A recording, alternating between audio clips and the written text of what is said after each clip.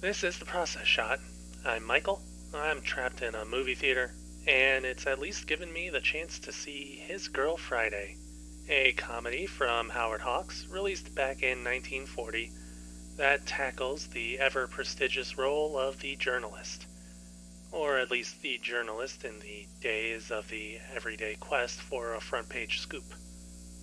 The movie follows soon to be married journalist Hildy Johnson on her last day in the office, much to the dismay of her boss and ex husband, Walter Burns.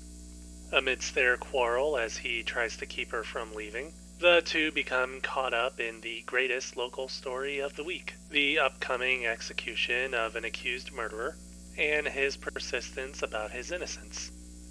The movie isn't simply about their on and off romance, though. There's a great amount of quick-witted satire throughout the film, generally at the expense of the journalists who are willing to bend the truth in favor of a good write-up. At several points within the film's rapid-fire dialogue, members of the press spout off various bylines about ongoing events just outside their window, with dramatically different and often inaccurate points of view, each in themselves making for a captivating story, but a clear example of how getting that story is all that it's about. This idea is punctuated by more dramatic scenes with an acquaintance of the accused man who has been portrayed in the press as his lover and subsequently is ignored by those journalists as she demands a retraction. It definitely brings the fast pacing of the film's dialogue and action to a halt and reminds the audience that this movie isn't all fun and games. That said, His Girl Friday is mostly fun and games, even in the later parts of the film when the stakes continue to rise, due almost entirely in part to the story of Hildy and Walter, which very nearly exists outside of the other ongoing drama. Their conflict and relationship is made apparent from the very start of the film, and only continues to evolve as Walter tries to keep Hildy from leaving her job, even going as far to have her new fiancé framed and arrested for various crimes.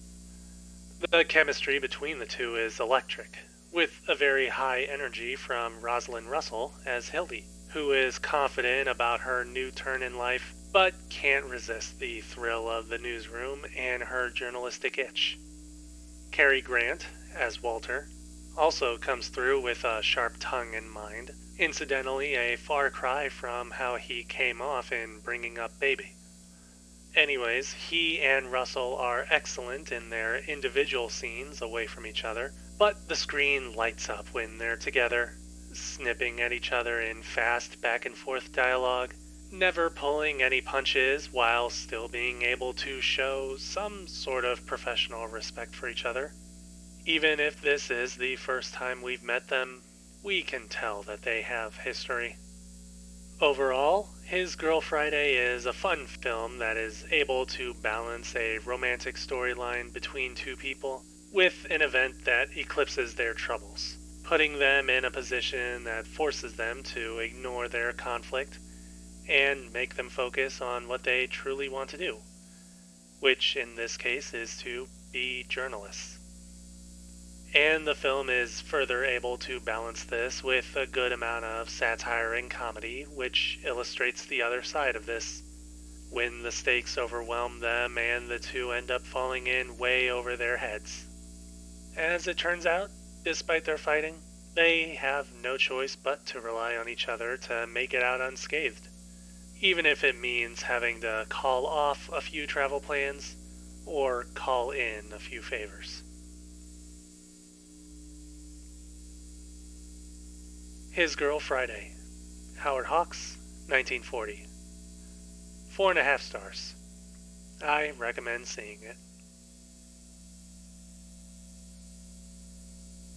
That's it for the review. Leave a like if you liked it, and leave a comment if you didn't. Subscribe if you'd like to see more reviews like this in the future. Also, if you have any idea why the movie is called His Girl Friday, then please do tell. There's nobody in the movie named Friday. I don't even think it takes place on a Friday.